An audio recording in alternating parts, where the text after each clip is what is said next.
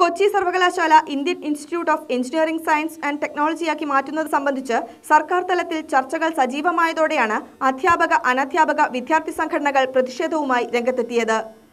IIEST ആക്കി മാറുന്നതോടെ ഗവേഷണത്തിനും ബിരുദാനന്തര പഠനത്തിനുമുള്ള സീറ്റുകളുടെ എണ്ണം കുറയും. ഫീസ് വർധന ഉണ്ടാകും.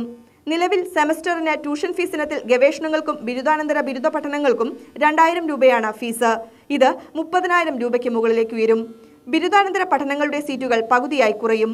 ഇതോടെ വരേണ്യവർഗത്തിന് മാത്രമായി ഉന്നത വിദ്യാഭ്യാസ രംഗം മാറുമെന്നും വിദ്യാർത്ഥികൾ പറയുന്നു. ഓരോ വർഷവും ഉയർന്നു വരുന്ന പ്രബന്ധങ്ങൾ, ഗവേഷണ മേഖലയിൽ നിന്ന് വരുന്ന പ്രബന്ധങ്ങൾ, അതെല്ലാം ഒരു ഇൻസ്റ്റിറ്റ്യൂട്ട് ആക്കുന്ന എഞ്ചിനീയറിംഗ് ഇൻസ്റ്റിറ്റ്യൂട്ട് ആക്കുന്നതോടുകൂടി സർവകലാശാലയെ എല്ലാ അർത്ഥത്തിലും ഇത് അടിച്ചു താത്തുകയാണ്. ഇവിടുത്തെ സീറ്റുകൾ കുറയുകയാണ്.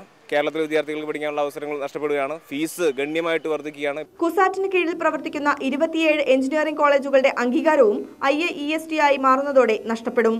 ഹ്യൂമാനിറ്റീസ് പോലുള്ള മാനവിക വിഷയങ്ങൾക്കുള്ള പ്രാധാന്യം കുറയുമെന്നും ആശങ്കയുണ്ട്. സംസ്ഥാന ഭരണത്തിൽ നിന്ന് കേന്ദ്രത്തിന് കീഴിലാകുന്നതോടെ നിലവിൽ തുടരുന്ന സംവരണ രീതികൾ അട്ടിമറിക്കപ്പെടും. ഉന്നത വിദ്യാഭ്യാസ രംഗത്തെ സ്വകാര്യവൽക്കരിക്കാനുള്ള പ്രവർത്തനങ്ങളുടെ ആദ്യ ചുവടുവയ്പായതിനാൽ ശക്തമായ പ്രതിഷേധ സമരങ്ങൾ നടത്തുമെന്ന് അധ്യാപക അനധ്യാപക സംഘടനാ നേതാക്കൾ പറഞ്ഞു.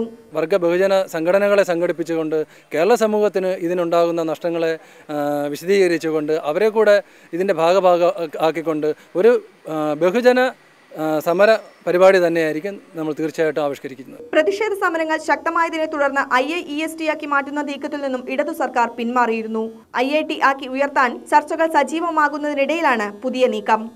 സയൻസ് ആൻഡ് ടെക്നോളജി രംഗത്ത് ഏറെ സംഭാവനകൾ നൽകിയ യൂണിവേഴ്സിറ്റിയാണ് കൊച്ചി യൂണിവേഴ്സിറ്റി.